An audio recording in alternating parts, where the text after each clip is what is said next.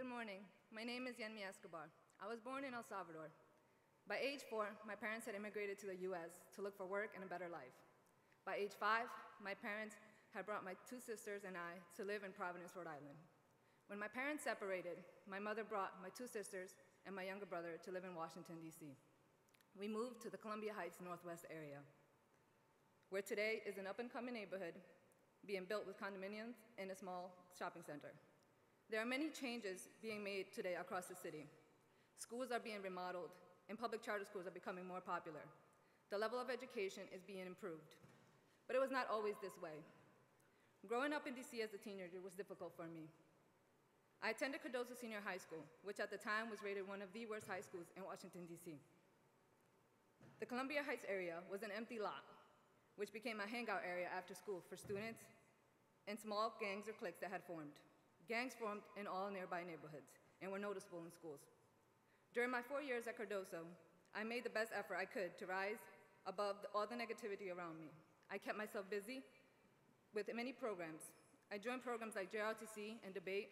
I participated in various sports such as soccer, softball, and track.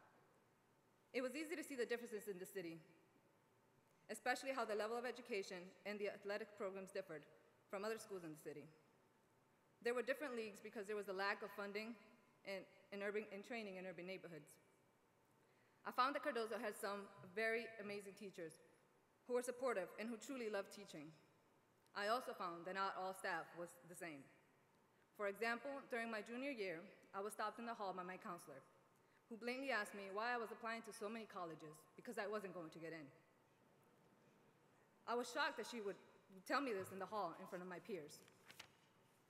During high school, I was pregnant and had a son during the summer, right before my senior year. I knew at the moment that my life would change and that my priorities would take a huge shift. Becoming a mother meant I was no longer my #1 priority. Every decision I made had to not only work for me, but had to be the best decision for my son. After high school, I was prepared for college, and I was accepted to many of the colleges that I applied to, but I could not afford to go because I was not eligible for financial aid due to my immigrational status. While I attempted to attend multiple colleges, I also had to work to provide for my family. And so, like so many young people in my community, my line of dead-end jobs began. But after I lost my job in 2011, I was at a standstill in my life. I had a son to care for, but had no job, and was not receiving an education. My sister Oneida had been telling me about this great program called JROP that she had just completed in Rhode Island, where I would get 6 months training and 6 months in an internship. During the program, I was taught the IT skills necessary to enter an entry-level IT position. I also received credits to Northern Virginia Community College. My opportunities had once again opened, and today I feel much more confident about my future. I'm currently at a contract help desk position at the law firm Baker McKenzie.